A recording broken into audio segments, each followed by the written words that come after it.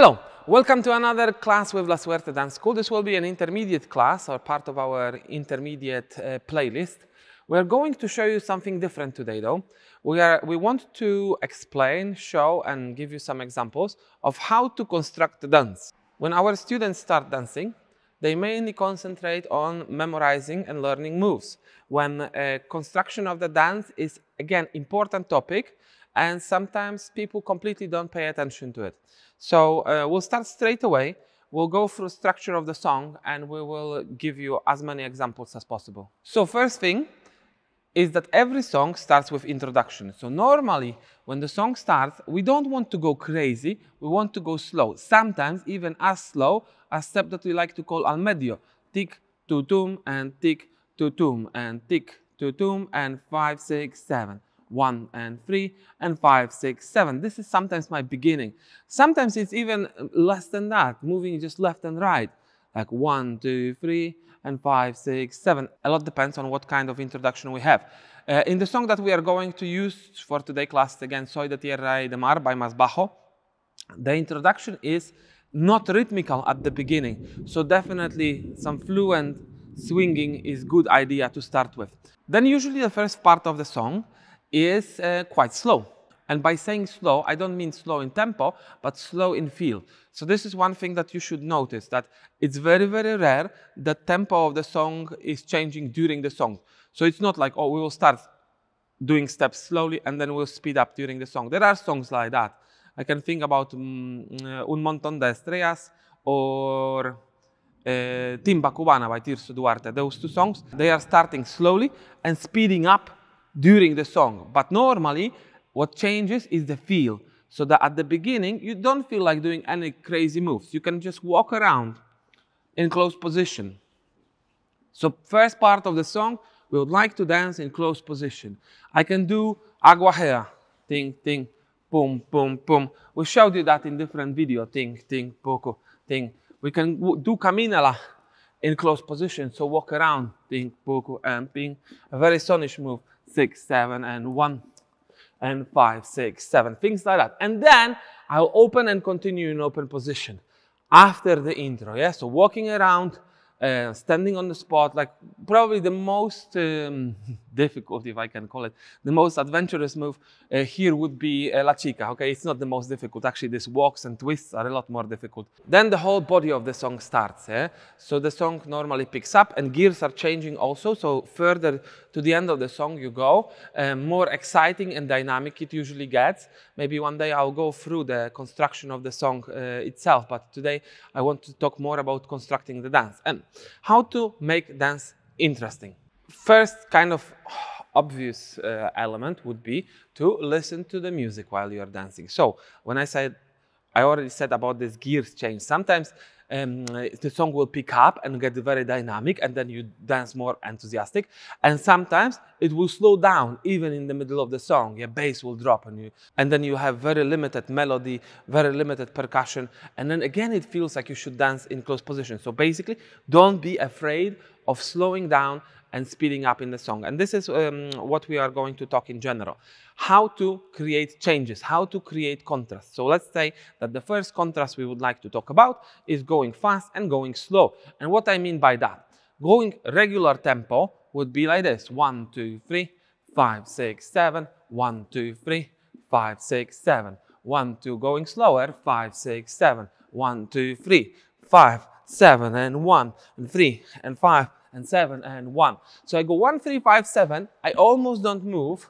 I can wiggle my hips or chest, and Anna is doing the same, rotating hips and just bouncing on one leg and going half of the speed. Yeah, so I'll show you this part again. It will be 1, 2, 3, 5, 7, and 1, 3, and 5, 7, and 1, 2, 3, 5, 6, 7. Or another example, 1, 2, 3, 5, 6, 7, and 1, 3, 5, 7. We did it also in other video. Ting, ting, boom.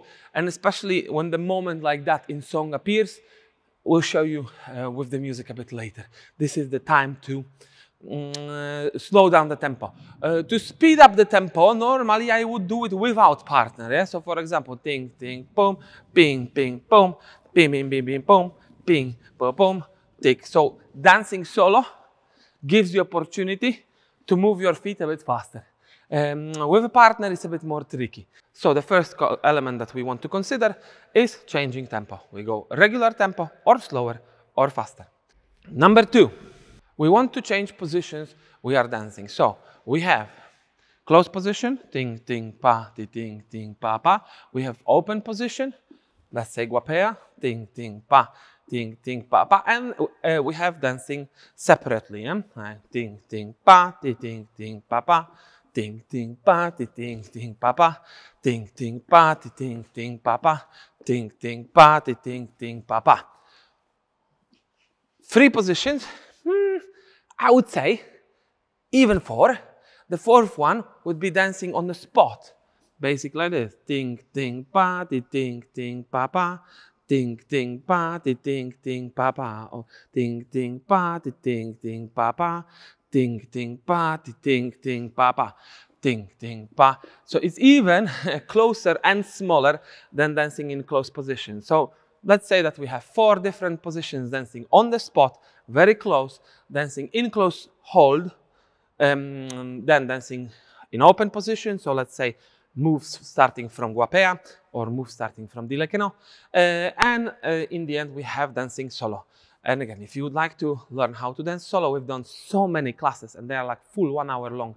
I'll give you a link to the playlist now blinking on top, so you can go through this if you want to improve your solo game. 3rd element, a bit tricky. You can change the levels when you are dancing. You can change the levels. So for example, going rumba is a lot lower level, yeah? If you think about dancing salsa and rumba, yeah? Like say, let's do salsa step, 6, 7, 1, 2, 3, and rumba, hop, boom, and ting, boom, boom, ticking, kim, a lot lower, yeah? It creates different feel. You drop down. You can do these drops in general. Doing drops as accents is a very normal thing as well. So maybe I will not show you exactly how it works with the accents at the moment because we still don't have music on, but it more or less works like this. 5, 6, 7, 1, 2, 3, 5, 6, 7, and 1, 2, 3, 5, 6, 7, and boom, ti, boom, boom, or 1, 2, 3, 5, 6, 7, or you can do it solo. 5, 6, 7, and boom, tick, kokum, tiki, and 1, 2, 3, 5, 6, 7. Okay, so again, more ideas. You have changing levels. If you have more ideas for changing levels, you can do it as well. There are sometimes guys who like to do go down on the floor, yeah, and I don't know. I remember a guy who liked to do a cleaning floor movement.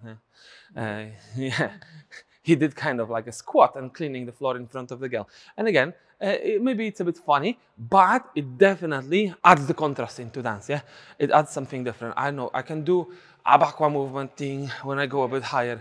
Yeah, obviously, from girl perspective, going into rumba, that works as well. So that was 3rd element, going on different levels, up and down. The 4th aspect would be the difficulty of your dance. Sometimes it's simply not worth it to keep everything very, very difficult. And obviously, if you go with extremely simple moves, it can be slightly boring as well. So we try to change difficulties. Yes. So if I go with crazy move, ting ting boom, like boom, pa ti ting ting pa pa, and boom, pa ti ting ting pa pa, boom, pa ti ting ting pa pa, boom, shoo, and boom, boom, pa pa, boom, shoo, and boom, boom, pa pa, shoo, boom, and boom, boom, pa pa, boom, shoo, and boom, boom, pa pa, boom, shoo, and boom, boom, pa pa, boom, pa, and boom, boom, pa pa, and that's enough. For crazy things. And then I will just chill a bit, maybe just enchufla, and maybe stay on spot again to create a bit of contrast. Tick and boom, tiki, and boom, boom, tiki. So basically maneuvering between difficult moves, some crazy combinations, and easy elements is very, very important. So this will be point number 4 and number 5, very, very related. How much tension, how much, how relaxed you are dancing or how crazy you are dancing. Some moves require a lot of tension. So for example, if I want to turn her twice or more, ting, ting, boom, and zoom, zoom. These moves require quite a bit of tension. And then there are some others, like let's say walks in close position, tum, to tum, tum, ba, ba. Here, very strong frame, ting, boom. And then the same thing what I showed you already here, this boom, and shufla, yeah, relax, kum, tiki, and boom, zoom, and boom. That obviously doesn't require any tension. This is very, very relaxed moment. Now, when I release partner, this is also a moment to chill for both of us. Some people would go like very crazy, but I would say this is the moment to connect with the music. Yes, we still dance as a couple, and this is very important. We are not losing connection when we are dancing separately. This is very, very important aspect. Maybe one day I will make an episode, a bit longer episode, about dancing solo and what are concepts and ideas around that. But this is a lot more relaxed. We are connecting with the music and we still try to dance with a partner. And this leads me to the last element when we think about constructing the dance, that we are dancing with second person. That's very important. So experience that you create from men's perspective for your partner is the most important. And one of my teachers used to say that you have to be creative post. Yeah, so you are not important in the dance. Your job is to make dance exciting or memorable or enjoyable for the girl. So very easy way to do it is to keep smiling, keep connecting with the girl. Just feel that you are dancing together. So some of you are leaving the comments under our videos that, oh, when we dance, when we did demo, we didn't look at each other. And I'm like, yeah, okay, I have to think to show you 30 moves. Try to not repeat them too much because, again, I try to show it to you. I don't want to show off in front of Anna. Yeah. This is how it works. So when we dance for our own enjoyment, it's different. When we dance for the camera, it's also different. In real life dancing, our main focus is the partner.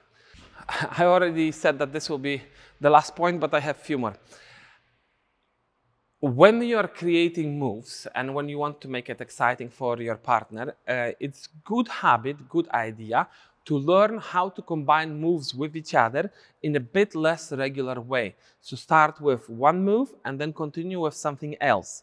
What I mean by that, for example, we have El Uno Complicado. You can check it on our channel. And ting, ting, boom, and ting, ting, boom. And now I will change it and continue with Chihuahua. Ting, ting, boom, and ting, ting, boom, and ting, ting, boom, and ting, ting, boom. And hop, tiki, and hop, tiki. Or, okay, let's say I start Santiago. Ting, ting, boom, ti, ting, ting, boom. Ting, ting, boom, ti, ting, ting, boom. Ting, ting, boom, ti, ting. And now I enter with tiramisu. Tum, ti, ting, ting, boom. Oh, but I'll change my mind and I'll go like La Botella. Ting, ting, boom. Ting, ting, boom. And I created something very different again and came back to tiramisu again. So elements like that. You can find moments in a dance that one moves can easily translate or change into another. So you are surprising your partner this way. She's assuming from the beginning, oh, he's going with Santiago. It will be from the beginning to the end Santiago. No, you can change it. And one more element that we should think about are all weird additions to dance. Weird or not weird. Some of them are more natural, like rumba and afro. They are very natural part of modern Cuban dancing. Normally, we would like to connected, associated with music. Sometimes people do it differently. They just go wild afro, no matter what happens. I remember our experience. I was from Barcelona, no? When we went there for salsa, majority of moves look like this. Boom, boom, boom, boom, boom, boom. So you have release and boom, aha, boom, yeah, and boom, aha, boom, and that's it. And boom, boom, boom, and then enchufla, boom, and again, boom. and boom, and over and over and over like that. Yeah, it doesn't matter if the music fits or it doesn't. Like for me, that's too much. But adding Afro and Rumba, it's very, very cool. Some people like to add hip hop. Some people like to add reggaeton. Some people have contemporary dance background, and that fits as well. Basically, dance is your own way to express yourself. So there is no problem basically to add many weird things if you feel like. Again, I will send you to our Instagram account this time, because on advanced classes we are doing sometimes very, very strange things in here, and we show you how we can add really different elements into dance. And I'll leave it here. So if you want, watch it, maybe it will give you some inspiration. Now, we're going to dance a song. It will be Soy de Tierra y de Mar by Mas Bajo. And again, I'll keep talking during the song. So maybe this connection element will be missing. Yeah, so like I said, the first part of the song starts very slowly. There is no really rhythm in this part, or at least it's not stable. That almost looks like bachata, but why not? Like I said, the dance is your own interpretation, yeah? So if you feel like waving a bit,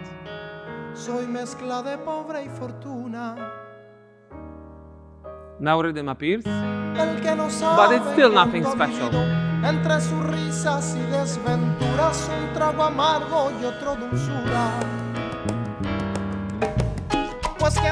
let's say this is our intro part. In many songs, this intro part is even slower. This is the moment when I will start opening. But still, nothing crazy, nothing crazy. Still dancing sometimes in close position, sometimes in open, very easy moves.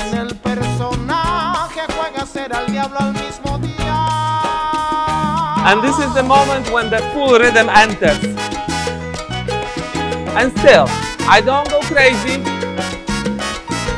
But now I'll try to show you all these variations in dance. So, going between close position, open position, releasing, dancing solo.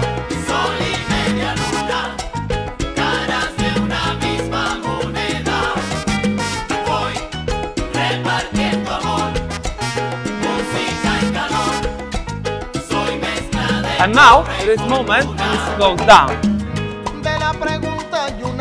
So I slow down. Pues en la vida hay noche y día, que somos mezclas de carne y sueño, deseo, alma, grito y silencio. Now beat is changing. That beats well. Or other moves that we showed you before.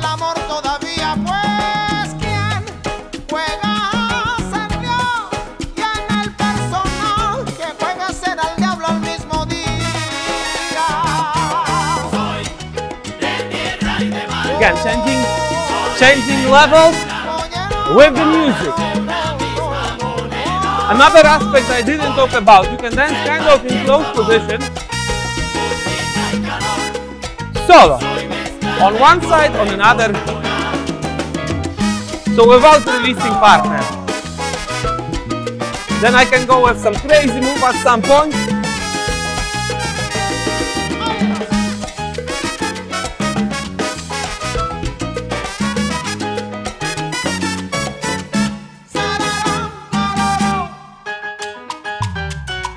And this is the moment of slowdown, Not really full rumba rhythm.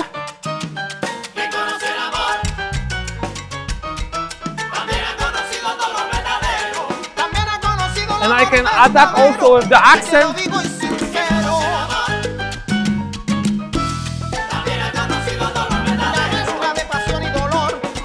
For that you need to know song a bit, at least a bit. And I'll walk her around a bit.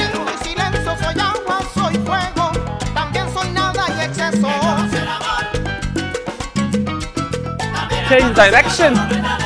Sometimes to the right, sometimes to the left. I'll show this again. And again, opposite direction. So I'm not whirling all the time. One way, one way.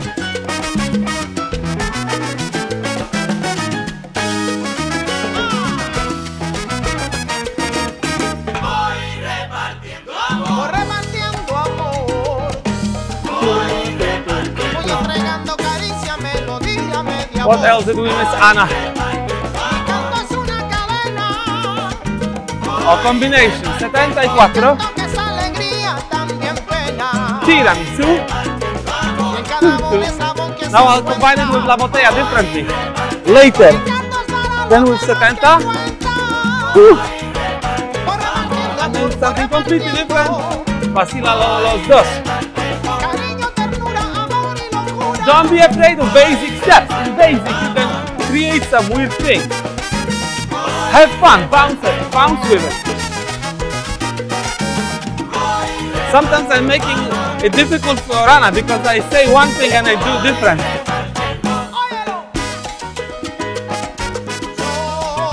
Now song is slowly finishing. I can still go crazy for this part, or I can start closing the dance.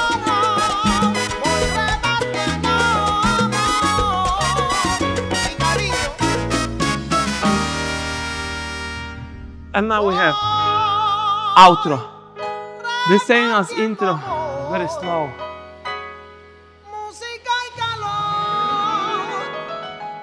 Soy mezcla de pobre y fortuna. Okie dokie. Whew. The song is quite dynamic. And again, if I chose a song to show you all these different aspects of dancing, I would probably go for a slightly different song. But because of YouTube, we are limited to just a few tracks. This is a very good song now. It has many gear changes. Doesn't have that many accents. Some of them, yes, there are there, but not that many. And probably there are many other things that we could talk about and talk about definitely more in details. But we created this video just to a bit open your minds, yeah? So once you start dancing, that you start thinking about it. And another thing I noticed, because I do classes like literally like this one, face to face, yeah? When we meet here together with people, and I will tell you that during the class, they are very creative. They are very adventurous. They come up with some very, very cool stuff. However, when it comes to dancing at the party, it moves a bit backwards, so everybody goes for safe options, yeah?